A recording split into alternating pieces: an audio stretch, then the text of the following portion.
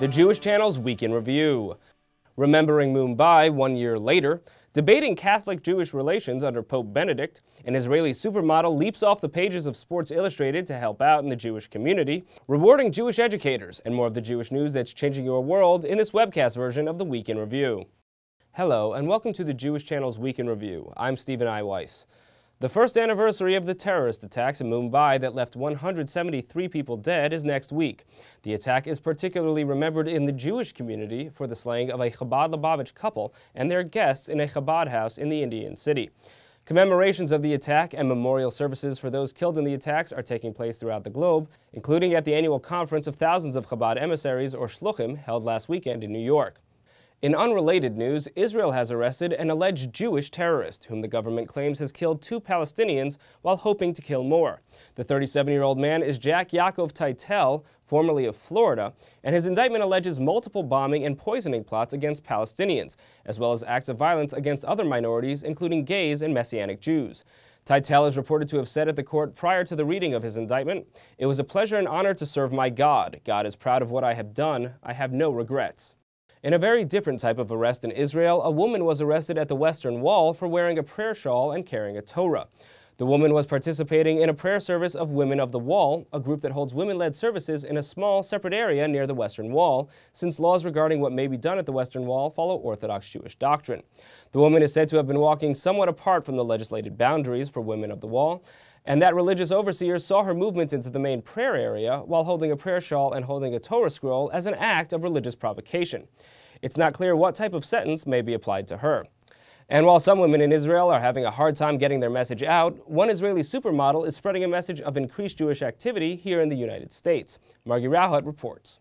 It was an exciting night for fashion as 3 of Israel's top fashion designers showcased their lines in a swanky Manhattan club setting. Enhance Your Fashion, Engage Your Passion was hosted by Israeli Sports Illustrated swimsuit model Esti Ginsburg, who was thrilled to be a part of the event since she's always had a particular fondness for Israeli fashion. I love Israeli fashion. Every time I'm away for a long time, I love always going and checking out all the new Israeli designers. They're so talented and so unique, and I think they got inspired by the weather and just the entire vibe of Israel. It makes it different without even trying.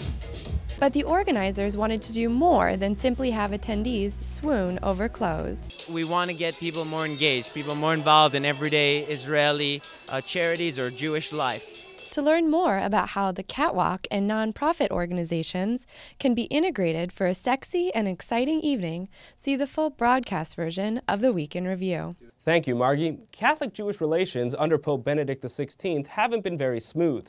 Even the Pope's trip to Israel in 2009 raised new problems with the Jewish community at the very same time as the trip was supposed to encourage better Jewish-Catholic relations. In a recent high-profile event, 2 major leaders of those respective faiths, New York Archbishop Timothy Dolan and Jewish Theological Seminary Chancellor Arnold Eisen, shared a stage to discuss the current state of dialogue among Jews and Catholics, and TJC's Christian Needon was there. For leadership positions usually filled for decades, both the current Chancellor of the Jewish Theological Seminary, Arnold Eisen, and the Archbishop of New York, Timothy Dolan, are relative newcomers. At Fordham University this month, the two shared their ideas for the future of Catholic-Jewish relations. Relations between the Catholic Church and the Jewish people are, to use appropriately a biblical metaphor, like a house built on solid ground. It can endure, experience tells us. This is because the builders of this house have been master architects, people like Pope John XXIII, Cardinal Augustin Bea, Abraham Joshua Heschel. But what about the controversies that have come up since the beginning of the papacy of Benedict XVI?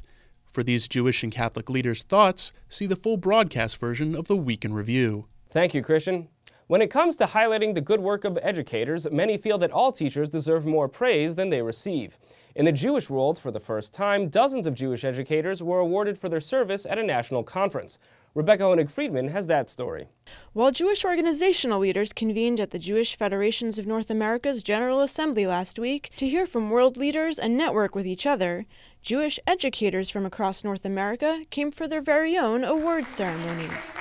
People were like screaming, and I felt like I had won an Academy Award. I'm so excited. It's a great honor for me. It's nice to be here with other excellent Jewish educators and to celebrate what we do. It feels good. To hear more from these excellent educators and what they're doing to improve Jewish education, see the full broadcast version of the Week in Review. Thank you, Rebecca. Finally, you've probably heard of Quentin Tarantino's movie *Inglourious Bastards* about Jewish revenge against the Nazis. But there's a documentary airing now, *Killing Kastner*, that tells a different story. Margie Rauhat stopped by to find out what it is. Like Schindler, he had a list.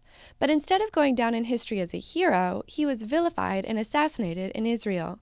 A new documentary film, *Killing Kastner*, premiering in New York City, is scheduled to be released nationally in the months to come.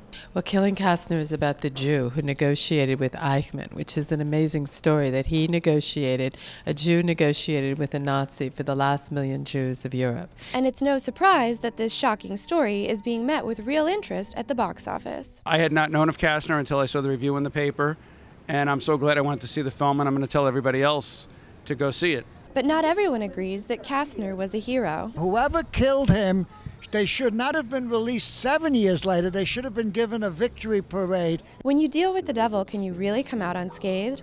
The documentary presents new historical evidence that suggests Kastner was a hero.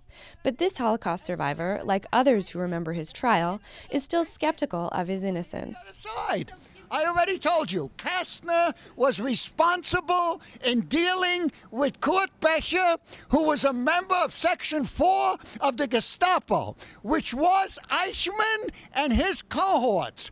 But no matter where your opinions lie, thanks to the new documentary, *Killing Kastner*, the debate, as heated as it might be, is at least now being had. The film is currently playing at Cinema Village in Manhattan and is scheduling dates for other theaters around the country.